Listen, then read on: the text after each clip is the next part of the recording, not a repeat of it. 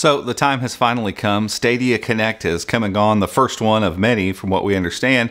And we finally have some details on what Google is doing, when they're going to roll out Stadia, their cloud streaming gaming service, some of the games that are going to be included with that initial launch, how much it's going to cost. So a lot of the questions we had surrounding it are going to get answered.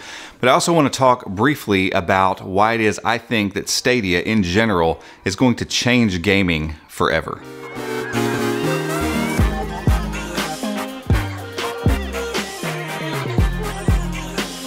This video is brought to you by NordVPN. They are the VPN of choice for lots of Chromebook users and Android users, iOS users. Works on all platforms and will secure your browsing whether you're at home or on the go. If you'd like to learn more about them and their service, go to chromeunbox.com/NordVPN to get started today. So first up, let's talk about what was announced at Stadia Connect. They basically answered a lot of the questions surrounding Google's new cloud gaming service and hopefully made a lot of people a little bit less skeptical about the entire thing. So first up, they gave us a launch date. Not a firm launch date, but at least November is what they're saying. So instead of just sometime in 2019 or by the end of the year, we know it's going to be coming in November. And when it shows up, there's a lot of games that are coming along with it. And they flashed up a ton of stuff, but some notable ones. You have Doom, you got a new Tom Clancy Ghost Recon game. They did a huge trailer for it. Mortal Kombat 11. All of these, you can go to stadia.com and see a whole list of games already that have signed on. They're ready to launch with Stadia, and probably the most notable of those is Destiny 2 from Bungie. And it has everything, all the downloadable content, all that stuff is going to come along with it if you're a pro level subscriber. And so, well, what does that mean? They're going to be a base level subscription model that will work sometime next year. That won't launch at the beginning part of this. So you'll have to at least pay something to start with when this launches in November. But the pro level comes with a handful of games. So Destiny 2 would be the first one. And they haven't exactly said what other games will just come with that subscription model. But Destiny 2 is a pretty big title to be along for the ride right at the beginning.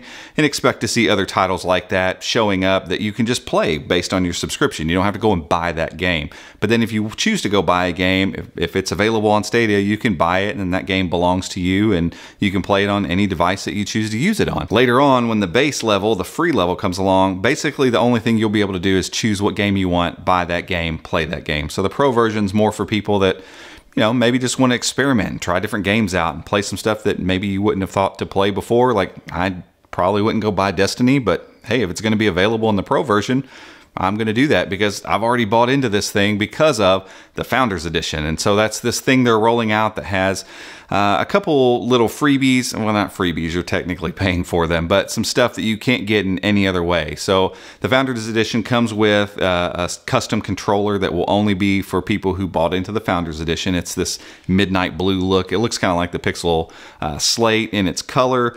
And it's only going to be available for those who go ahead and pre-order that now, which you can do at stadia.com. Additionally, you will get a Chromecast Ultra to stream in 4K onto your television. You also get 3 months of the Pro, so $9.99 a month. That's also included in there. And then you get a Buddy Pass that you can share 3 months of Stadia Pro with whoever you want to. You can just share it with them and you can get somebody who may not be completely sold on the idea of Stadia and cloud gaming in general and let them come and play along with you for 3 months.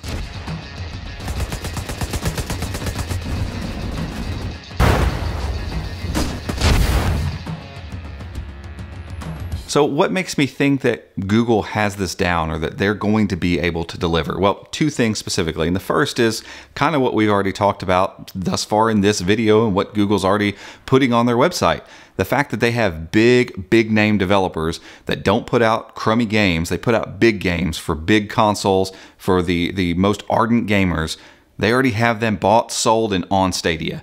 That fact alone tells me that they've been able to show these guys, these game developers, big game developers, that this thing is legit and that it's going to work and that people aren't going to get on there and be like, yeah, I've got my subscription, I got my controller, and they go to play and things are laggy and just garbage, because ultimately they're not going to tie their names to something like that if they know out of the box it's just not going to work. So reason number two, I believe that Stadia can pull off this whole cloud gaming thing comes down to this little box right here. And no, Stadia won't hinge on the Shield TV being any good or not, because I don't even know if they even are going to have an Android TV app to begin with. They said there'd be an Android app for the Pixel phones at first. But, you know, it's cast enabled. Maybe you can cast your games to it just like you would with Chromecast. All that aside, none of that really matters for what I'm talking about right now. The point is, I've been really skeptical about cloud gaming, and for good reason. Every time I tried it, even with this thing a couple years ago, it just was not good. There was too much lag and it was not playable for anything, action games, anything like that. For whatever reason, a couple weeks ago, I bought another one of these. I needed it for a completely different scenario. I loaded up GeForce Now, which is NVIDIA's cloud gaming service, hooked up a mouse keyboard, hooked in the Ethernet cable, and loaded up Apex Legends just because I've never gotten to play it. I don't have a console. And to my surprise, it ran perfectly. Not just the game running perfectly, all of the inputs were precise and accurate and lag-free. So I loaded up Fortnite, tried it, played a few rounds. I'm not great at Fortnite, but I did pretty well. And there was no lag. I didn't have to worry about the console being the problem. And here I am running Fortnite, and then I put PUBG on there. I'm running all of these things in what amounts to a $120 Android TV box, because this doesn't matter. It was all running on NVIDIA servers, and it was running precisely as you would expect it to, as if I was playing the game locally in my house. And that's NVIDIA servers. That's NVIDIA's stuff. And I'm not knocking NVIDIA at all. Like, they've done something really cool with GeForce Now. But if NVIDIA can pull this off, if they can do it that well and it's that enjoyable to play, what in the world is Stadia going to be like? With all of Google's server powers, with all of Google's ability to deal with codecs and videos and all these different devices, how good is Stadia going to be if gaming on this thing is really, really great already?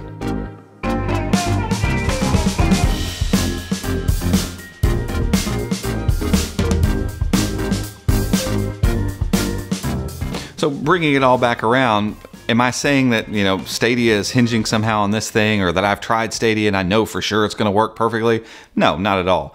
But cloud gaming works awesome on this thing. And if you want a taste of cloud gaming right now, I would say go grab a Shield TV from your local Best Buy and give it a try, and convince yourself as well that it's possible. It is possible to have cloud gaming with little to no latency that doesn't get in the way of the gaming experience. And if NVIDIA can do it, Google is absolutely going to crush it with Stadia, and I cannot wait until November, because I believe, because of Google's reach and the money they have invested in all their servers and all of their research and all of the data that they have and all the developers that are already on board, Stadia stands in a spot that I don't think any other service stands to change gaming forever.